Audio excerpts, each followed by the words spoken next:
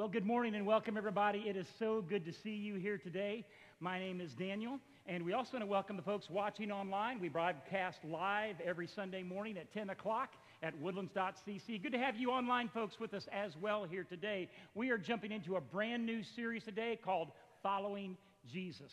And as we see how to follow Jesus, we're looking how we can follow Jesus as we look at what Luke, the doctor, the gospel writer Luke, had to say about the life of Jesus. So that's what we're going to be in from now until, well, for a while. Let's just put it that way.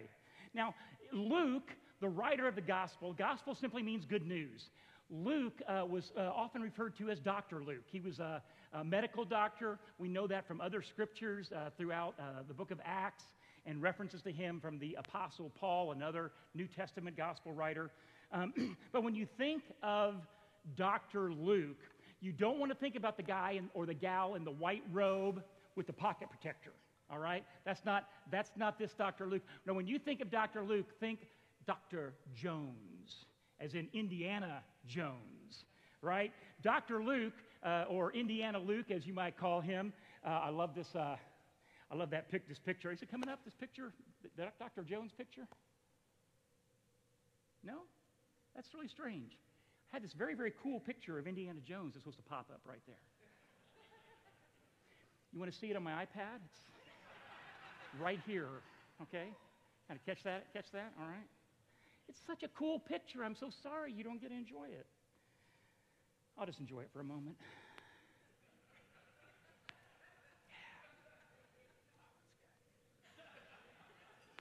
Yeah. That was nice. Thank you. Dr. Luke wrote a prequel and a sequel, Luke Acts, so to say, and we find him on the hunt to take down or trace down the facts about the life of Jesus. And that's what the Gospel of Luke brings us in a really, really special and unique way. You see, he addresses the Gospel of Luke to a man named Theophilus. Now, Theophilus, it's a Greek name, and it breaks down, it's actually a compound word. It's theos, which is God in Greek, and philos, which is love. So Theophilus' name means God lover, or lover of God. And so he was the honorable Theophilus. He's addressed as most honorable Theophilus, and that was an actual title that was given to men of culture, men who were highly educated, powerful, wealthy. That was an actual title. So we know that about Theophilus. He was most likely a wealthy man and a cultured man, well-read, very well educated. And so that means that Luke expects, when he gives his account, he gives his gospel, if you will, his biography of the life of Jesus. That's really what all the gospels are. The four gospels in the New Testament, Matthew, Mark, Luke, and John, they're literally biographies about the life of Jesus written by these men who were very, very close to him in one way or another. And so Luke knew that Theophilus was going to be sharing this with his friends, his network, which would include a lot of cultured and educated people. Now today, most educated people, when you ask them about Jesus, what do you hear? Well, the fact is, in the universities and things like this, we hear a lot from professors and such who are very, very skeptical about Jesus, very, very skeptical about the Bible. And we hear questions like, well, where did you get your information? Or how do we know this information is reliable? And so Luke immediately answers the question by saying, I'm going to tell you the true story of Jesus. Now today, we look at this kind of in a vacuum. We don't recognize that in the first century, there was just tons and tons of things being written about Jesus. But a lot of it was not true. A lot of it was not accurate. Okay, and so a lot of it has been lost to history because it did not cut the mustard, so to say, all right? But Luke, his gospel has lasted.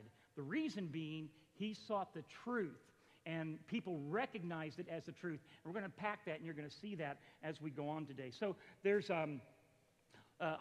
3 points that we want to highlight from our scripture from today. Luke 1, 1 through 4.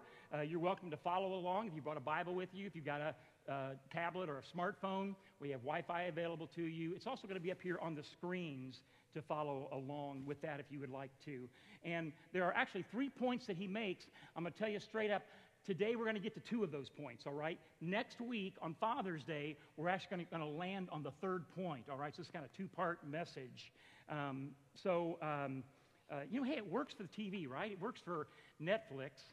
They leave you hanging. You got to come back and get the next one, right? So that's my hope. I hope you all come back and get the rest of this come next week. By the way, Father's Day is going to be great. We have a great time for Father's Day here at Woodland, so hope you'll be sure and get that on your calendar. Be here next week. So these 3 points, they serve also as an excellent introduction to the Gospel of Luke. So number 1, the Gospel is about Jesus. That's the first thing we see about this. The Gospel is about Jesus. Luke begins, so many others have tried their hand at putting together a story of the wonderful harvest of Scripture and history that took place among us. Now, what he means is that he is going to verify the historic events of Jesus, the things that happened among us. So he's talking first person. He's talking as one who was alive in the first century, as one who was around all the people who were around Jesus. This is very, very personal to Luke, and that's what he's passing on to Theophilus. But Luke doesn't use the word what happened in his writing. He doesn't say, which is what the word you would expect him to use in reference to historic events. You would think, here's the things that happened with these historic events. Instead, he uses the word, here's what was harvested or accomplished, is what other translations say. Here's what was accomplished. What he's saying is, Jesus Christ is the fulfillment of all history. Jesus Christ is the fulfillment of all history. Everything that happened before and everything that happens after is fulfilled in Jesus. That's how important he is. That's how important we believe he is. So Jesus Christ is the proof and the fulfillment of God working in history from the beginning, with it all climaxing in Jesus. Now, Dick Lucas was a British minister. And Dick Lucas, some years ago, he was reading an essay that a man had written who was a skeptic about Christianity. And so here's what he has to say. And by the way, I like reading things like this. I like talking to skeptics. If you're here today and you're a skeptic about Christianity, we're really glad you're here. Hey, folks, all of Jesus' followers were skeptics at one point. All right? Nobody starts out just full on believing in Jesus, okay? You travel a journey, you follow, you learn. It was by following Jesus, even skeptical as they were, okay? Remember Philip? Nothing good can come from Nazareth, he said. Well, Jesus was from Nazareth, okay? How about Thomas? I'm not going to believe he's alive till I see nail prints in his hands. Well, he got to see nail prints in his hands. See, they were skeptics. The very ones who walked with Jesus were skeptical of Jesus. And so it's okay if you're a little skeptical of Jesus, all right, and of the Scriptures. Just don't let that stop you. Don't let it be the end of the journey. Keep searching. Keep looking. And I've got some good stuff for you here today that goes for those of you watching online as well. Welcome. Glad to have you, because we love to help skeptics along their journey to knowing Christ. So this skeptic, he wrote this. He said, I would love to believe in God. I really would, but it isn't possible. I could believe in God if someone would just give me a watertight argument, a watertight proof without a single hole, one from which there is no escaping. Then I could believe. He says, the skeptic, I would believe in God as long as God would give me an infallible, inescapable argument. Have you all ever talked to anybody like that? There's people like that all around, and maybe that's where you are, or maybe that's where you were at one point. Maybe you understand that. Well, Pastor Lucas, I thought, had a brilliant response to this, and this is what he said in a message sermon in response. He said, I don't think God provided us with a watertight argument. He goes on to say, though I know some who disagree with me, what God has provided you and me is a watertight person. No holes in him. There's no escaping him. Jesus Christ is the watertight person against whom, in the end, there could be no argument. And I agree. 100% I agree. Billions of people have found that God has not given us an inescapable, infallible argument. But Jesus himself is an inescapable, infallible person against whom there is no argument. Are you tracking with me? Everybody still tracking? Come on, let me know you're out there. Amen. Come on. All right? Right? All right. Amen. Pass the coffee. Something like that. All right? All right.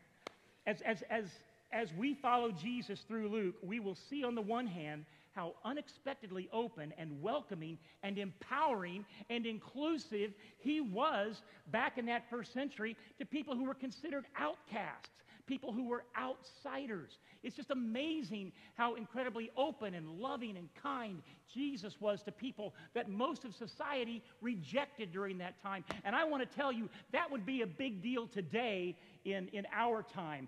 But that was absolutely unique. It was outrageous. It was way over the top in the first century, which was such a violent and vile and hateful culture.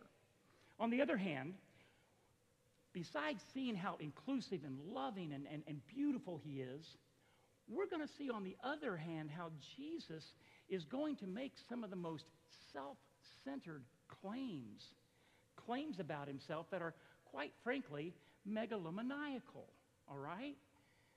It's a fun word to say, right? Megalomaniacal. Break it down, right? Maniac, mega, a megamaniac, all right? So it's an incredible contrast. Now, when I say self-centered, we usually think of that as sin. In this case, it's not a sinful act on Jesus' part. It's just, quite frankly, he sees himself as the center of all that he talks about. Think about the things Jesus said, all right? Track with me here. He claims he's going to judge the world on the last day. He claims that he's the author and the giver of life. Now, let me make this a little more real for you, okay? Because you all, especially those of you who have been in church for a while, if you've read the Bible some, you're kind of used to reading these things, and you tend to just skip right over them. You just read it, and it's like, okay, yeah, like it's actually normal, okay? But somebody who's never read the Bible before, they read these things, they're just like, what? So let me try this on precise, okay? Let me make it personal. I, Daniel Ray Wentworth, am the judge of the world. Huh? How you like them apples? Right? I am the author and I am the giver of life. I am the one who has the authority to forgive all sins. I am the one who is equal with the Heavenly Father, the God, the creator of all things. I am the one who sent all the prophets going back thousands and thousands of years. I'm the one who sent them to you. Doesn't work for you, does it? Right? Because here's why. Some of you actually know me. And you know my faults. You know my sins. You know my many, many, many imperfections. It just doesn't work. But Jesus says these things about himself. Jesus makes claims that go beyond anything anyone has ever heard outside of a mental institution. Over the years, though, billions of people have said, this is inescapable. He must be who he said he is. He must. There is no other explanation for it. And this is what Luke is saying to Theophilus. How do you know God has been at work in history? How do you know that God is behind everything? Not through an infallible, inescapable argument, but rather through an infallible, inescapable person against whom there is no argument. Has anybody here, have you been waiting to get an absolutely airtight, waterproof argument proving that Jesus is really the Son of God from heaven? That may very well be you. Or it most certainly is somebody that you know. I mean, I most certainly have friends and have relatives who would fall into that category. If you're waiting for an infallible person, you could be waiting forever. Because, see, doesn't God have the right to send you a person rather than an argument? Right? And isn't that good news today when we just want to argue about everything? All right? Every time you open up your Facebook or you get on Twitter or open up your Instagram, right? It's just somebody arguing about something.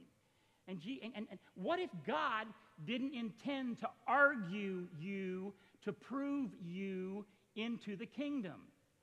What if what he wanted to do was to send you a person who was unarguable?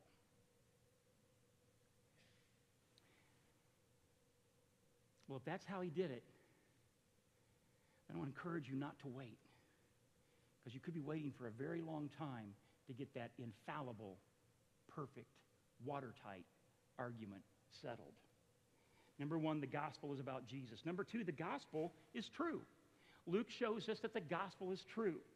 Many people claim that Jesus and the things that he did were legends. You know, and you probably heard that. Well, these are just legendary stories. You know, they're half-truths. They're partial truths. They're no truth whatsoever. But Indiana Luke, now he takes this on, head on, and he directly confronts this argument. He says about Jesus being a legend, no, no, no, no, no, no, no. No.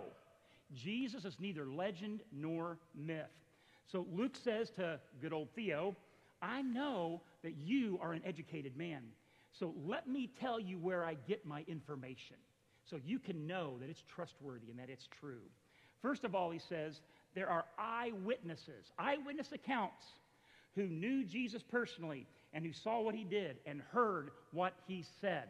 Now, we know the value of that today. There have been many cases in court thrown out because of the lack of an eyewitness evidence, right? Circumstantial evidence cannot serve to commit someone, to convict someone. But eyewitness accounts prove to be very, very powerful even today. So Luke says, we've got eyewitness accounts of what I'm writing you about. Secondly, he said the eyewitnesses delivered what they said. Now, that may not make sense to you right now, but I'm going to unpack that in just a minute. Number three, I have followed all things closely, and I've written an account myself. So first of all, there are eyewitnesses. See, Jesus' ministry was very public. It was very public. People saw him all over the place, all throughout the area of Israel. Galilee, Jerusalem. He spent lots of time out in public. One time he preached to a group of people, and the record tells us that there were over 5,000 men who were there, because back in that day they only counted men, all right? And so when you do the quick math on that, if all those men had a wife and at least 2 kids, you're up to 20,000 people, all right? And back then there was no such thing as birth control, right? And so, I mean, it was an enormous crowd that he spoke to. And he did it again with another group that he talks about. We see everywhere there were Jesus' ministry was very, very public. Thousands and thousands and thousands of people saw Jesus and heard him speak. So, of these thousands, remember also some were enemies and some were friends. The key to what Dr. Luke is saying is not just in what the eyewitnesses saw, but in what they delivered. So let me tell you what this means. In Luke chapter 1, verse 2, from the ESV, the English Standard Version translation, it reads this: just as those who from the beginning were eyewitnesses and ministers of the word have delivered to us. So Luke says that the eyewitnesses took what they saw and they delivered it to us. Now, the English word delivered is really as good a word as we're going to come up with to translate the Greek word that this comes from. Now, I've shared this a number of times, and I'll continue to share it with you all because as new people come to Woodlands and as you all are bringing friends who are seeking and learning about Christianity, one thing we need to know is that the New Testament of the Bible was written originally in Greek. And so this Greek language, our English Bibles, and for that matter, every other language a Bible is translated into, starts from the original Greek and then gets translated into that language. So here we have a word, paradosis. Paradosis is the Greek word. It's translated delivered in the English Standard Version. It's a good enough word in terms of the translation. But there are times when our English word just does not capture all the meaning and all that is behind a word that we have in Greek. And this is one of those cases. You see, the Greek word paradosis, and it's a technical term for passing along eyewitness material orally down to another generation without changing it at all. Okay, so try this on, if you will, okay? Back when I was in high school, I used to go to church youth group, that kind of thing, and we played this game called Telephone, and it was just a thing to talk about how bad gossip was or how things can get misunderstood. So they'd line us all up in a straight line, all the kids that were there, and the leader would tell the one on the end a sentence, kind of a long sentence. So you'd have to try to remember what it said, and you'd pass it on to the next person. And anybody ever play this game, Telephone? Yeah, a number of you have. You pass it all the way down along to the very end, and at the very end, the person at the end has to say out loud what was told them. And by that time, it is completely changed. Completely changed from whatever it started with. As a matter of fact, we had a couple guys in my youth group that changed it into something you wouldn't say in church. Okay? So, why are y'all looking at me like I'm the one? Maybe. Not. So that's how we look at communication, especially in our highly individualistic American culture, okay? But paradosis was a practice, and it was a binding practice. And in the last 40 years, there's actually been a lot of scholarly research done on this. And the way it worked was, back in the day, when you followed a certain teacher, what you did was that you would hear what the teacher said. You would see what the teacher did. And your goal then was to commit to memory exactly what was said and exactly what was done. Okay, this is a practice that the monks of old who used to translate Scripture before there was a printing press, that they practiced, okay? And it was a very fine practice where it was absolutely essential that you memorized exactly what was said, and that when you passed it down, you passed down exactly what was said. I mean, your honor was staked on that. Now, see, we have a hard time with that today because we're Americans, right? And we're so individualistic, and we're so artistic, and we want to add our creative, artistic touch onto everything. Right? We don't want nothing. We don't want to pass anything. So this is totally foreign to us. But that doesn't mean it's not real. That's exactly the way it was done in the first century. It was paradosis. It was delivered exactly the way it was taught and learned. Very, very important when you think about Scripture and how true Scripture is. So, this is what Luke writes down in his gospel to Theophilus. Luke, too, is practicing paradosis. He is writing it down exactly the way it's been delivered to him. But the average person says that stories in the Bible today, well, they're just legends, so we can't trust them. But Luke says that's not true. We can trust them. Actually, Luke raises 3 reasons why the idea that the life of Jesus in the Bible is legendary, that idea will not hold up to good scrutiny. So you see them not only in these first 4 verses, but we're going to see them throughout the Gospel of Luke as we study how to follow Jesus. So here's 3 reasons, real quick, let me give you, that will tell you and show you why Jesus cannot be a legend. He cannot be a legend. That's my premise, and let me show it to you now. Number 1, the timing is too early. Okay, you can just write these down. I'll come back to them. Number 2, the content is too counterproductive. The content's too counterproductive. 3, the literary style is too detailed for these to be legends. So let's unpack these. Number 1, the timing is too early. Now, I love medieval stuff. I love King Arthur and things like that. They're always fun.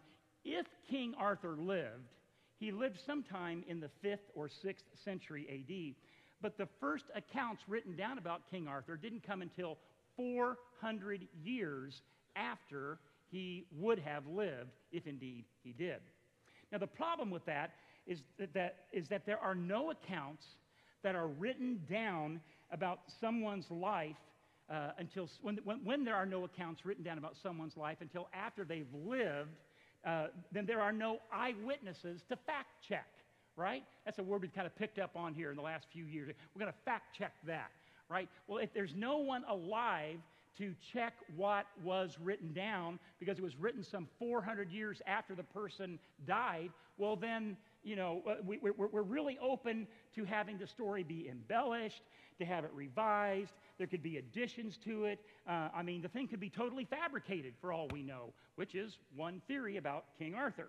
That's why when something is written down centuries later, it's a legend. It's a legend, all right? As for Luke's historical biography of Jesus, every historian, even skeptical historians who do not believe Jesus, but they study books of antiquities, including the Bible and Scripture and holy writings, agree that Luke was written within 25 to 40 years after the death of Jesus. Just 25 to 40 years after Jesus' death. And Jesus died when he was somewhere between the age of 30 to 33. Now that is huge, folks. That is absolutely huge because most of the eyewitnesses would still be around when Luke was writing this. You can't make up a legend that quickly after somebody dies. You just can't do it. You know, I couldn't spread some rumor here, you know, about some magnificent event that took place, you know, here at Woodlands, you know, in the next 20, 25 years, because there's way too many of you who would still be alive who were here on this day who would say, I don't remember that, you know. You know, he is getting old, you know. I just kind of, you know. You can't do it. You can't make up legends in 25 to 40 years. Too many eyewitnesses, too many people who can discredit it. And that's exactly what happened to a lot of the things that were written down about Jesus. They were discredited because eyewitnesses said, no, that's not true. But there were some things that eyewitnesses said, yes, that is absolutely true. And that's what we have saved for us in the Scriptures, particularly here in Luke that we're talking about today. So the timing is too early. By the way, we did a whole series called Explore God to start off 2019. If you want to dig into some more of the details of this, what we might call the apologetics of this, I invite you to check that out on our website, woodlands.cc. You can go look up. We have all of our old messages there online that you can check out. So number 2, the content is too counterproductive. Something that just irritates the ever-living life out of me is when people say, the reason you can't trust the gospel accounts of Jesus' life is because they were written by Christians, people who believed in Jesus. Why does it irritate me? Because of the ignorance behind that statement. In other words, what they're saying is that the first Christians had an agenda, and their agenda was to get people to believe in Jesus Christ as the Son of God. And since they had an agenda, therefore, they could not be trusted to have written down reliably the things that happened in Jesus' life. Well, here's the problem with that logic, or that illogic, as the case may be. When you say they had an agenda, and by the way, they did, we have an agenda today, all right? We want everybody to get saved and come to know Jesus, all right? Unapologetically, I want everyone to know Jesus because I believe there's a life everlasting. I believe there's a heaven that one day all those who believe in Jesus will go and spend eternity with him forever, all right? And I want everybody there. I want everybody there, okay? The early Christians wanted that because they believed Jesus' message. They saw him die and they saw him raised again from the dead. And they wanted everybody to know, so much so that every single one of them gave their life. All of the apostles gave their life for him and died brutal deaths, except for most likely John, who was probably boiled in oil and left on the island of Patmos to die. He probably wishes he would have died more often than once after that. Since they had an agenda, it's unreliable. So when you say that it's unreliable because someone has an agenda, that shows ignorance of the fact that almost, if you read the Bible, almost every major event in the life of Jesus was confusing. It was shocking. It was offensive. And it was at the very least surprising to those first century people who experienced it firsthand. I mean, there's a reason why the Pharisees were so mad at him. There's a reason why the Pharisees, and the other religious Jewish leaders, came after him. Because everything he did was just like, what? I mean, what? Especially to first century readers. See, nobody, folks, here's the thing you need to understand. Nobody would have made up the stuff that we read about in the Bible if they're trying to promote belief in Jesus. And let me show you what I mean. For example, think about the account of the death of Jesus. We read about this in all four Gospels. They talk about how Jesus was in the Garden of Gethsemane, and we talk about what the things that he prayed and he said while he was dying. And for example, here's one thing that he said. He was praying and he said, God, can you get me off the hook? God, is there any other way we can do this other than me, getting beaten by a scourge and being hung on a cross and having this terrible separation from you? And God, is there any other way? And finally he submits and says, my will be done. But guys, can you imagine this? What if at the end of Endgame, Captain America looked at Thor and said, I want to sit this one out. Right? Have y'all not seen Endgame? Isn't it the most watched movie of all time now? Hey, I mean, that's not the way we want our heroes to be portrayed. We want them to be tough. We want them to be fearless. We want them to walk right into the teeth of the lion, right? So you don't write about Jesus, hey, is there another way? Now, I'm not in any way degrading Jesus. Oh my gosh, I would have been a mess. Remember, this was 100% God, 100% human. That's who Jesus was. He had all the human emotions, and he had all the characteristics of God. It was a terrible thing, okay? But you don't write that down about somebody you're trying to convince people to believe in. On the cross, Jesus said, my God, you have deserted me. You have forsaken me. I mean, especially in a first century culture full of gods, man, you don't make God the bad guy, so to say. Now, Jesus wasn't making him the bad guy, but it sounds like that. It sounds like that. That's not what it means, but it sounds like, what do you mean that his God deserts him in this time of need? And of course, that's a whole theological thing that we will unpack when we get there in Luke. No one in a million years who was trying to promote the movement of Christianity would write down things like this. They wouldn't make these things up. They're offensive. They're confusing to first century readers. The only historically plausible reason those incidents were recorded in the Bible is because they happened. That's the only reason it was written down the way it was. Paradosis. That's how it was passed down to Luke. So that's how he wrote it down. The only or take the birth of Jesus. Here's another one.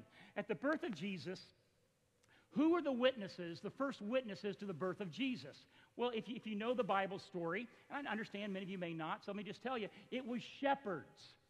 Now, if you know anything about shepherds, shepherds were the dregs of society, the absolute dregs of society, the lowest of the low class.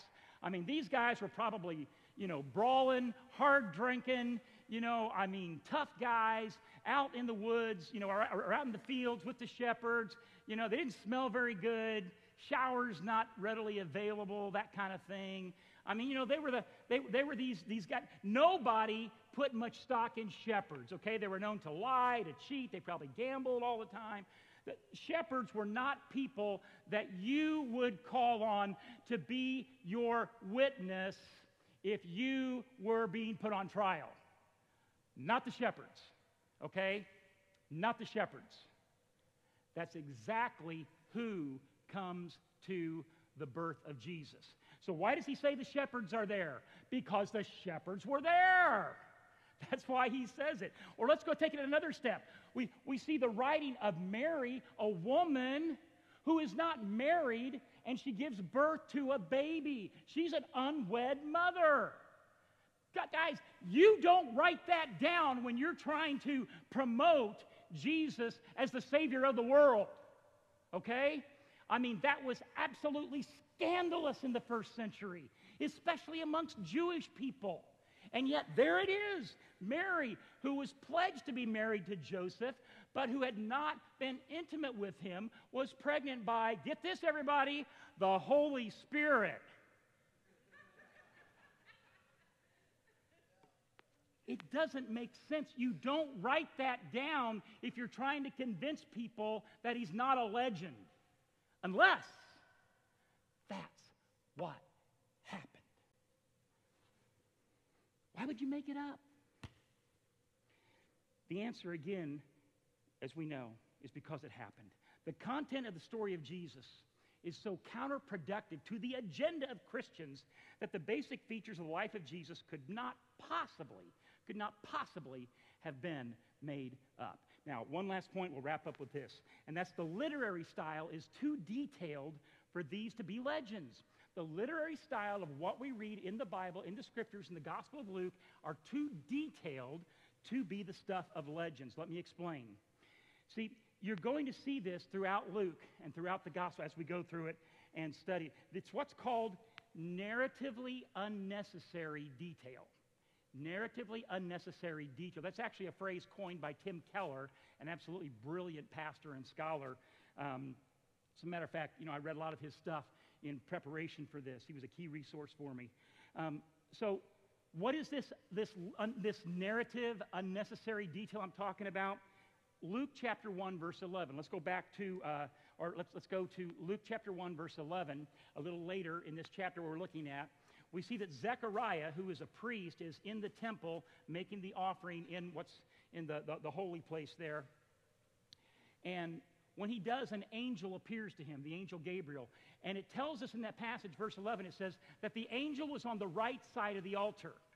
Now, many people have looked at this and why the right side of the altar? Why is that included in here? What great theological significance is there to the fact that Gabriel, the angel, was talking to Zechariah and he was on the right side of the altar? Because he was on the right side of the altar. That's how the story got passed down. That's exactly the way it was told to Luke. And so that's the way Luke entered it into his gospel. The angel was on the right side of the gospel, of the altar. Why? I don't know. That's just the way it was told to me by the eyewitnesses. Verse 58 of chapter 1. When Elizabeth, who was Zechariah's wife, who was old and barren, she had not been able to have kids, but after that encounter with the angel, she got pregnant. And the Bible tells us in verse 58, Luke tells us that the neighbors and relatives of Elizabeth shared her joy.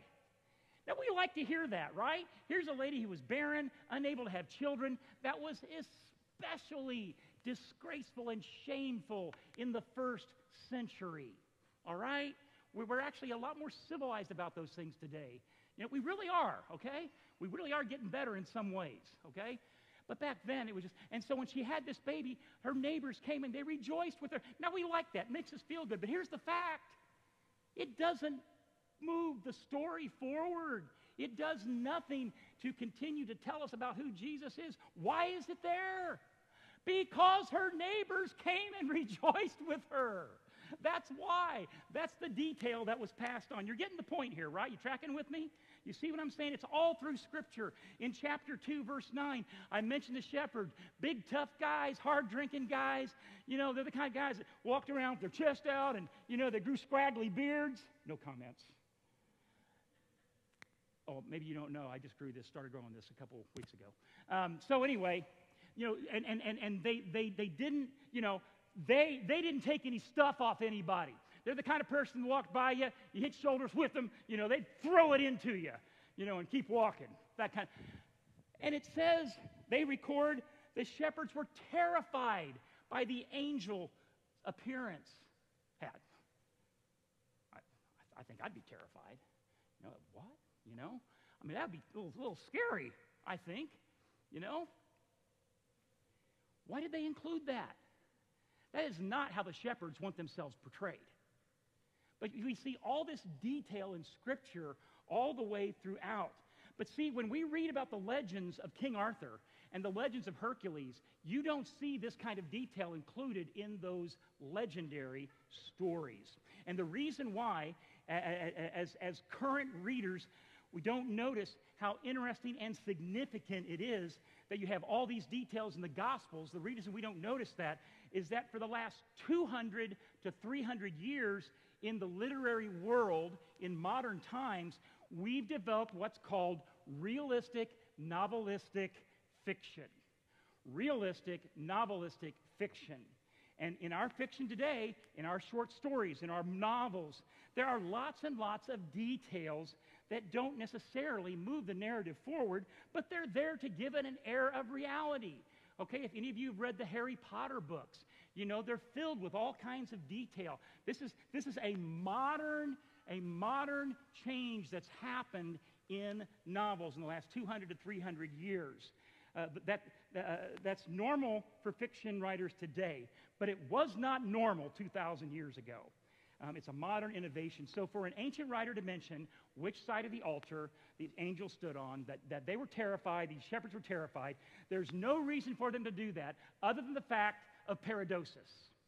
The eyewitness accounts that Luke interviewed told them exactly how they had been told it themselves.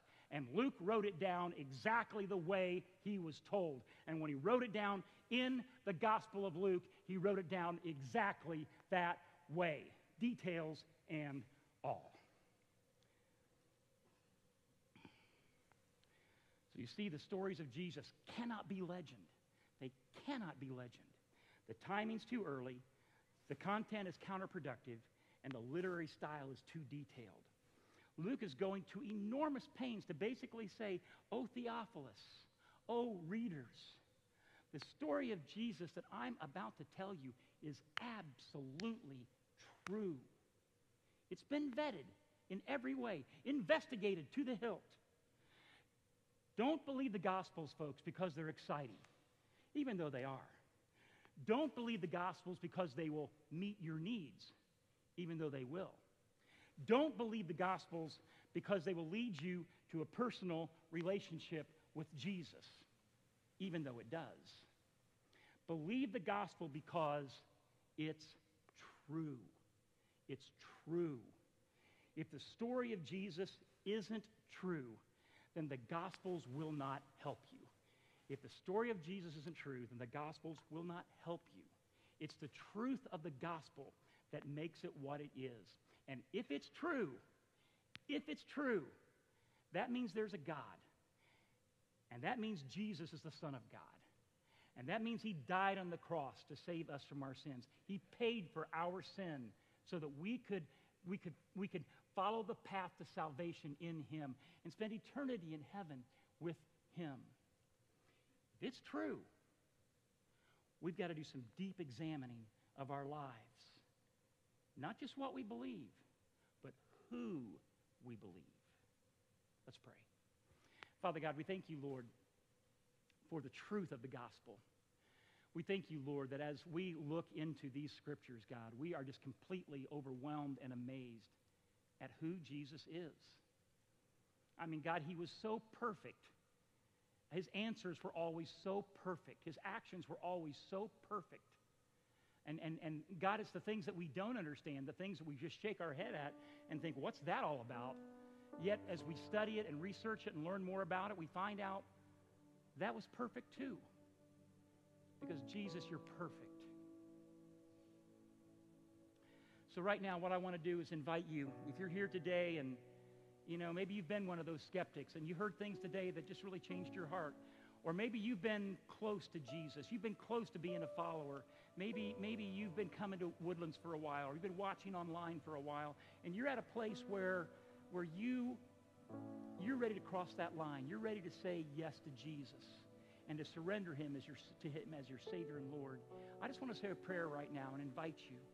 invite you to pray, to receive Jesus as your Savior and Lord. So where you are, heads bowed, eyes closed, just invite you. You can repeat these words or put any words you want. No magic in my words, just something to guide you. Just pray along with me. Just repeat after me. If today you want to make that step of salvation, if today you want to give your life to Jesus, let's pray. Just pray something along these lines. Heavenly Father, I come to you in Jesus' name. I ask that you will remember me. I ask that you will forgive me for all of my sins. Today I want to receive your free gift of salvation. Thank you for paying for my sins on the cross. Today I receive you as my Savior and as my Lord. In Jesus' name, amen.